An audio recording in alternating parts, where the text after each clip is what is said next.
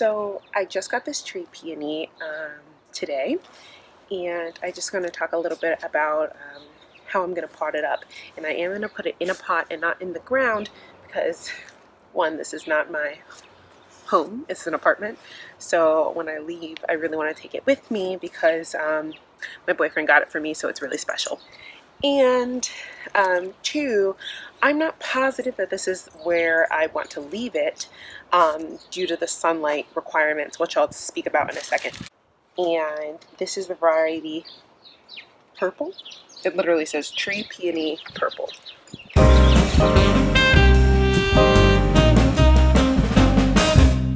Tree peonies generally get gigantic flowers, which I'm hoping for this one as well.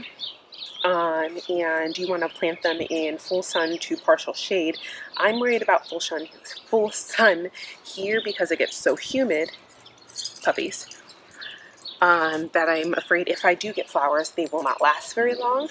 But partial shade is also a problem for me because when all of these trees above me start getting foliage, I don't want it to shade out the tree peony because it is so tiny at the moment. So I'm going to put it in a pot. In case it doesn't like this spot, I can always move it somewhere else. So this tree will get anywhere from 5 to 7 feet tall, which is amazing.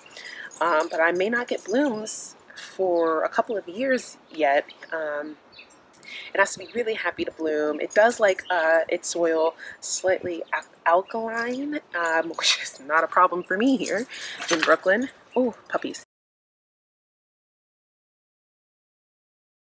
So I am going to pot it up. I'm going to obviously use some Biotone starter because why not? And we'll see how this goes.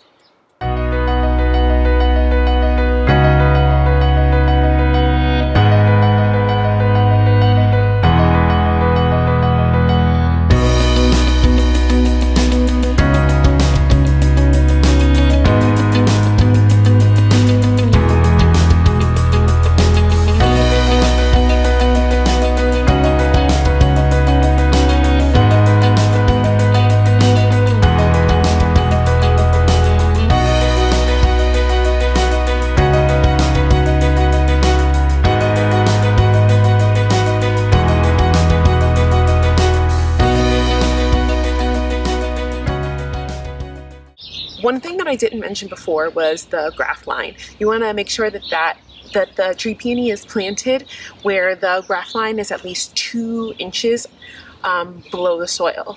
Forgot to mention that. So that's it. Just wanted to show you how I potted up the tree peony that I just got. Okay, see you next time.